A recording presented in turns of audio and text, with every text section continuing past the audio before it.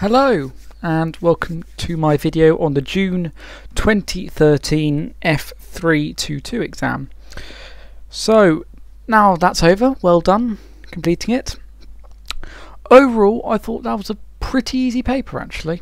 Nothing that weird. First question very standard, alkanes, boiling points, blah blah blah. Questions on enthalpy, always very common. All three mechanisms came up. Those were obviously lots of easy marks there. The questions on rate of reaction, very easy again.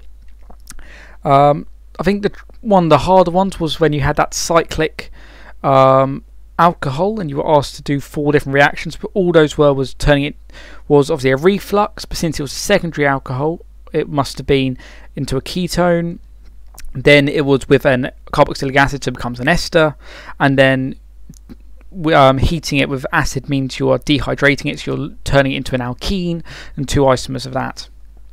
But overall I thought that was a good paper. The worst thing was lack of space. For example, last question, Boltzmann distribution, nowhere they've given you to draw diagrams, expect you to do it on the lines. And the worst was the infrared spectroscopy question, where they decide that 1/3 of a page will be plenty of room to write something for 2 structures of diagrams, doing the whole infrared spec writing out and the percentage composition. That was ridiculous, but apart from that, good paper. 80 for an A probably, which is what it should be.